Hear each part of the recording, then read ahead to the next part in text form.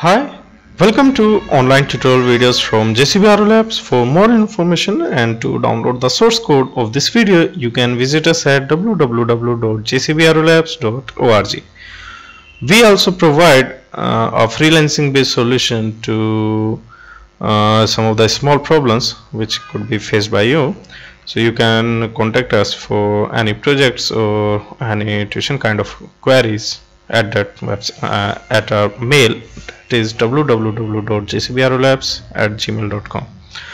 Okay, so in this video we will talk about how to generate a step signal and how to generate a step signal and an impulse signal in Python.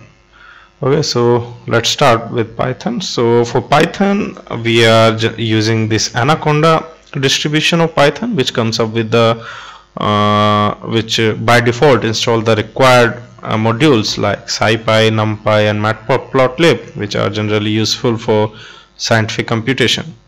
Okay, so from this Anaconda we are using this Spider IDE, which is a powerful IDE, and it's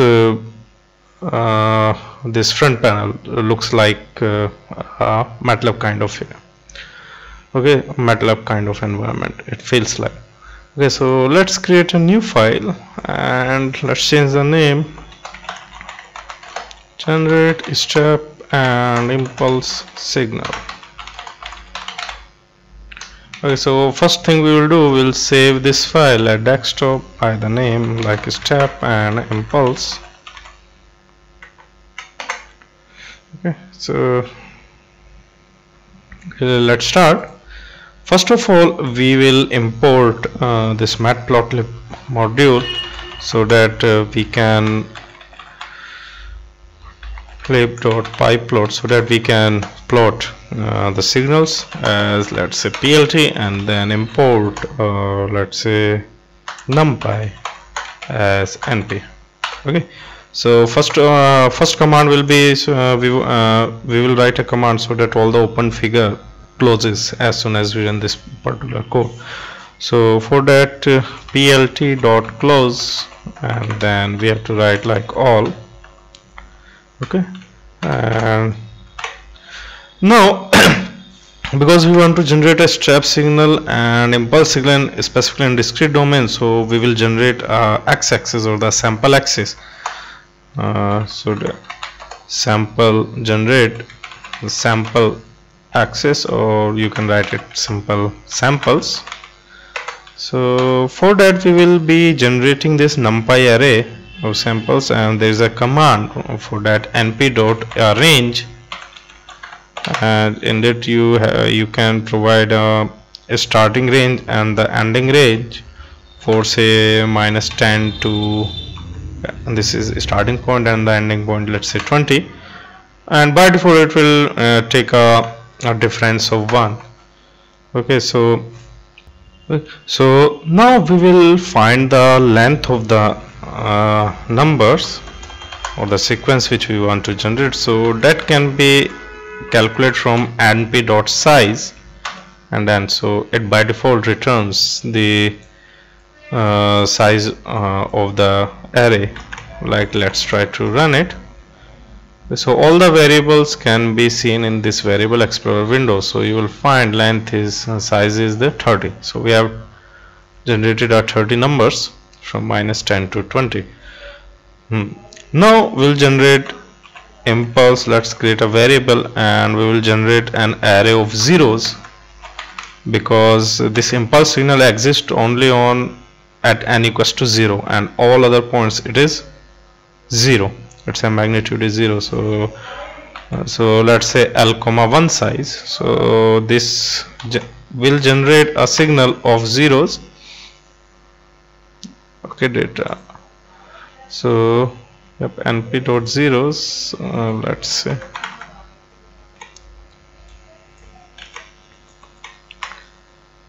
Right. So this impulse signal is 30 vector of 0 vector, which contains all the values as zeros.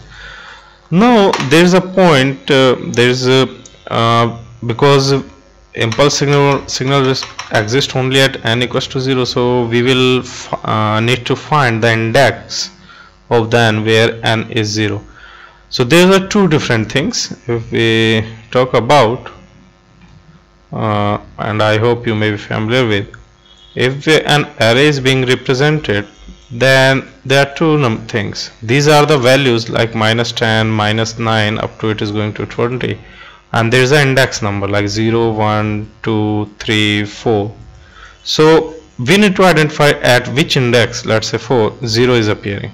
Okay, so for that we will use a command like np.where. So it will give the index number np.where n equals to 0. Okay, so this command is, and then what we'll do at this index, we will make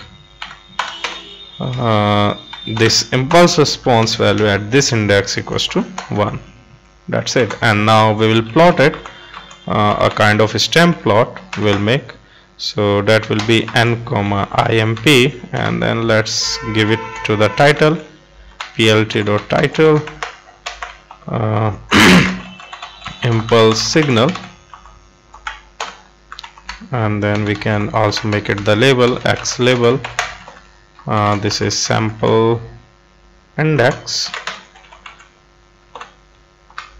okay, or sample number we can say.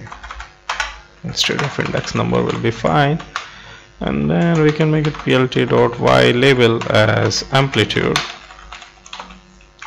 right? And then we can, that's it. And then let's say plt.grade and make it true. So let's run it. If everything goes fine, our figure will open up. Okay, so this is the figure for impulse signal. At n equals to 0 we are getting this magnitude 1. Okay, so it's fine. Now move forward. We will generate a step signal.